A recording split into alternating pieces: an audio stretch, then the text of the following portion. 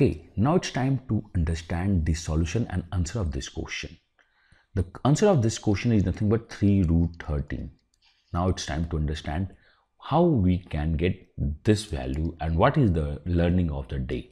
So we have two learnings of the day. The first learning is if you have the sin square A plus sin square B plus sin square C equal to 2, it means we are working on a right angle triangle.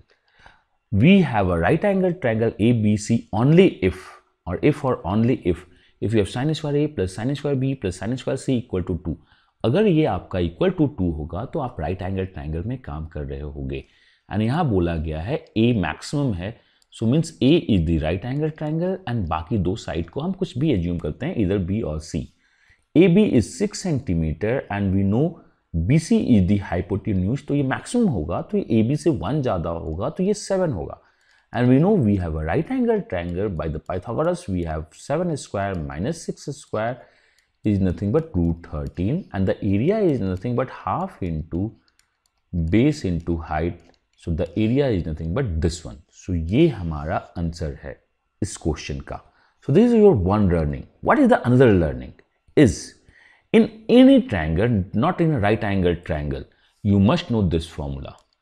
Sin square A plus sin square B plus sin square C is equal to 2 plus 2 into cos A into cos B into cos C. This is true for any triangle and हमारे इस question में sin square A, sin square B, sin square C का value 2 दिया था, मतलब ये value 0 हुआ था.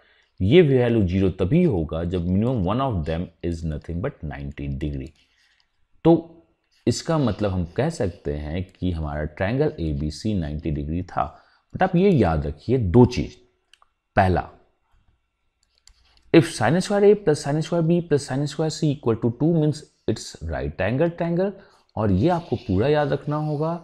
अगर आप काम करो cos square A plus cos square B plus cos square C, अगर ये राइट एंगल ट्रायंगल होगा तो क्या होगा?